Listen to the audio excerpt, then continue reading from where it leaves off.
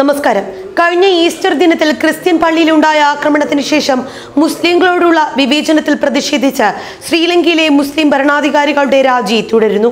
9 മുസ്ലിം മന്ത്രിമാർക്ക് പിന്നാലെ 2 ഗവർണർമാർ കൂടി രാജിവെച്ചു. രാജ്യത്ത് ന്യൂനപക്ഷങ്ങൾക്കെതിരെ വ്യാപകമായ ആക്രമണങ്ങൾ നടക്കുന്ന സാഹചര്യത്തിൽ സുരക്ഷ ഒരുക്കുന്നതിൽ സർക്കാർ വീഴ്ച വരുത്തിയെന്നാരോപിച്ചാണ് രാജി.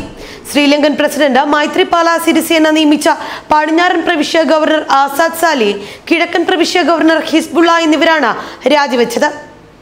2 ഗവർണർമാരുടെയും രാജി സിരിസേന സ്വീകരിച്ചിട്ടുണ്ട്. ഇതോടെ സ്ഫോടനത്തിന് പിന്നാലെ മുസ്ലിങ്ങൾക്കെതിരെ വിദ്വേഷം വർദ്ധിപ്പിക്കുന്ന രീതിയിൽ പ്രവർത്തിക്കുന്ന ബുദ്ധ സന്യാസി അതുരാലിയ രത്ന ഒരാഴ്ചയായി തുടർന്നു വന്ന ഉപവാസം അവസാനിപ്പിച്ചു. 258 പേർ കൊല്ലപ്പെട്ട ഇക്കഴിഞ്ഞ ഏപ്രിൽ 21 നടന്ന സ്ഫോടനങ്ങളിൽ മുസ്ലിങ്ങൾക്ക് പങ്കുണ്ടെന്നാരോപിച്ച് ഏതാനും ബുദ്ധ സന്യാസിമാർ മുസ്ലിം വിരുദ്ധത ആളിക്കത്തിക്കുകയാണ്. ഈസ്റ്റർ ദിനത്തിലുണ്ടായ ഭീകരാക്രമണങ്ങൾക്ക് പിന്നിൽ മുസ്ലിം തീവ്രവാദ സംഘടനകളാണെന്ന വിവരം പുറത്തു വന്നതിന് പിന്നാലെയാണ് ശ്രീലങ്കയിൽ ന്യൂനപക്ഷങ്ങൾക്കെതിരായ ആക്രമണങ്ങൾക്ക് തുടക്കം കുറിച്ചത്. വിവിധ ഇടങ്ങളിലായി മുസ്ലിങ്ങളുടെ താമസ സ്ഥലങ്ങൾക്ക് നേരെ ആക്രമണം നടക്കുകയും തെരുവിൽ വെച്ച് കയ്യേറ്റം ചെയ്യുന്നത് ഉൾപ്പെടെയുള്ള പ്രവൃത്തികൾ നടക്കുകയും ചെയ്തു. ഇത് പരിഹരിക്കാൻ സർക്കാർ മുൻകൈ എടുത്തില്ലെന്നാണ് ആരോപണം.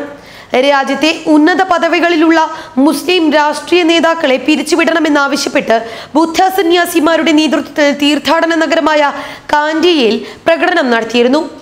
മുസ്ലിങ്ങൾക്കെതിരെയുള്ള വിദ്വേഷ പ്രസംഗത്തിലൂടെ കുപ്രസിദ്ധി നേടിയ ബുദ്ധ സന്യാസി ഗാലഗൊഡാട്ടെ ജ്ഞാനസാരെ ആക്രമണത്തിന്റെ പേരിൽ മുസ്ലിങ്ങളോട് ശത്രുത കാട്ടരുതെന്ന് നേരത്തെ പ്രസ്താവന ഇറക്കിയ കൊളംബോയിലെ കാർദിനാൾ മാൽക്കം രഞ്ജിത്ത് തുടങ്ങിയവർ റാലിയിൽ പങ്കെടുത്തിരുന്നു.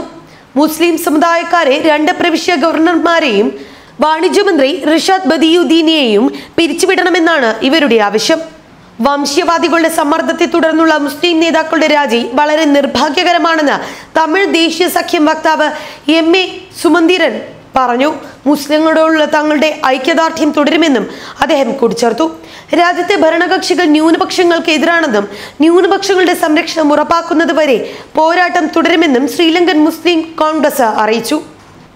അതേസമയം ഇതുവരെ പ്രാദേശിക തീവ്രവാദ സംഘടനയായ നാഷണൽ തൗഹീദ് ജമാഅത്തുമായി ബന്ധമുള്ള 100 പേരെ അറസ്റ്റ് ചെയ്തതായി സർക്കാർ അറിയിച്ചിട്ടുണ്ട്. ഭീകരാക്രമണത്തെ തുടർന്ന് രാജ്യത്തുടനീളം നടന്ന കലാപത്തിൽ മുസ്ലിം പള്ളികളും മുസ്ലിങ്ങളുടെ വ്യാപാര സ്ഥാപനങ്ങളും വീടുകളും ആക്രമിക്കപ്പെടുകയും ഒരാൾ കൊല്ലപ്പെടുകയും ചെയ്തിരുന്നു. ശ്രീലങ്കയിലെ 2 കോടിയിലധികം വരുന്ന ജനസംഖ്യയിൽ 10% മാത്രമേ മുസ്ലിങ്ങളുള്ളൂ.